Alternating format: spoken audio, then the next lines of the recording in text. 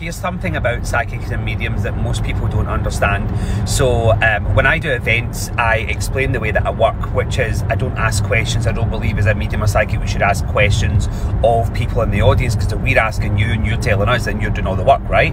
So also then I believe that you should only have somebody responding with a yes, no, or I don't know, because if you're a yes, no, I don't know, then you're not then giving information away, you know, rather than, you know, a lot of people say, you know, they'll say information, then I'll like, well, no, and who is that person in the spirit world to you? And the person will say, oh, it's my sister. I don't think that's right. I think it should be, I received the information from spirit, give the evidence to you, and you validate it with a yes, no, or I don't know. And that's basically it.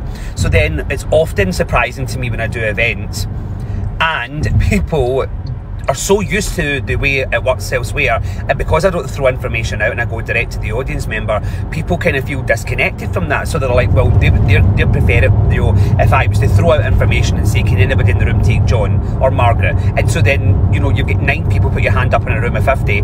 So then by the time somebody whittles it down and gets to the person, it's very, very little information. Most of the time it's just like, they love you, they're proud of you. That's not the way it should be. So the way I think about it is, no medium or psychic should ask questions. We should go direct with their information,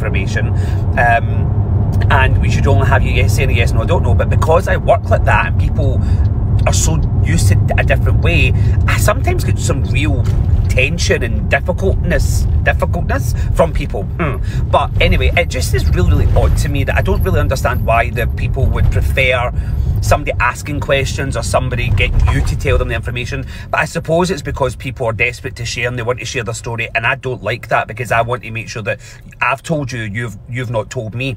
But anyway, just noticed, you know, in recent times that people are a little bit nasty and negative and whispering in the corners and bitching in the corners. And it's like, if you don't enjoy it, then that's fine. But, you know, I believe that the way that I do it, then it is giving you a kind of a way of realising, actually, that's how it should be done, and the way that people have had it done for years. The amount of people that have readings from me and said, you know what, I realised I'd been for readings before and I'd given so much away. Or people have walked away from readings going, oh my God, that was terrible, you know, because I gave that woman all this information, and, you know, I gave her, and all she done was ask me questions.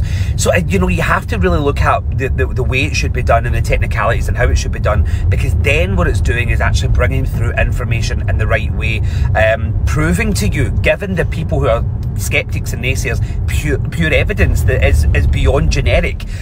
So anyway, I know it's a difficult shift for people when they're used to something a particular way, but I believe in breaking it down like that. I think that's the most important. Drop in the comments what you think.